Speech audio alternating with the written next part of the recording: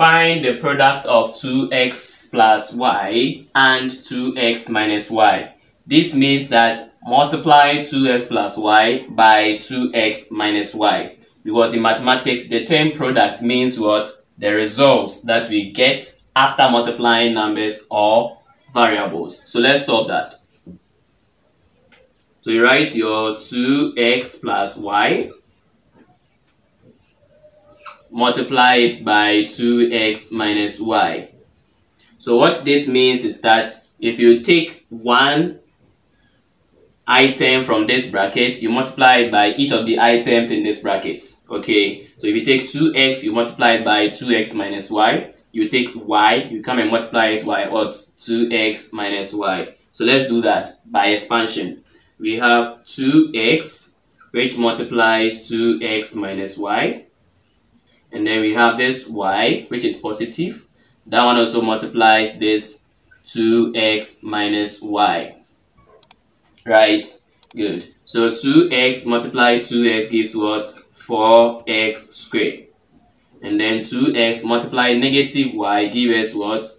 2, which is negative 2xy. Now positive y multiplied 2x gives what? Positive 2xy.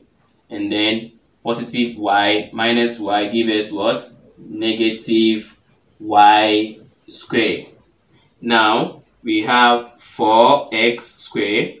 There is no x squared in it again, so we move to the xy. Now we have negative 2xy plus 2xy. Okay, so this one will take this one off. Becomes what? 0.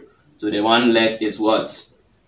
Negative y squared. So our final result becomes 4x squared minus y squared for the product of 2x plus y and then 2x minus y. So what do you think is the correct answer?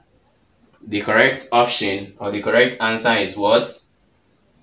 D, which is 4x squared minus y squared.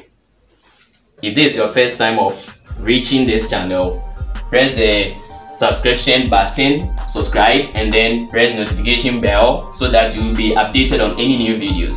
You can click the channel name there to go through the playlist to watch more of these tutorials on Q&A.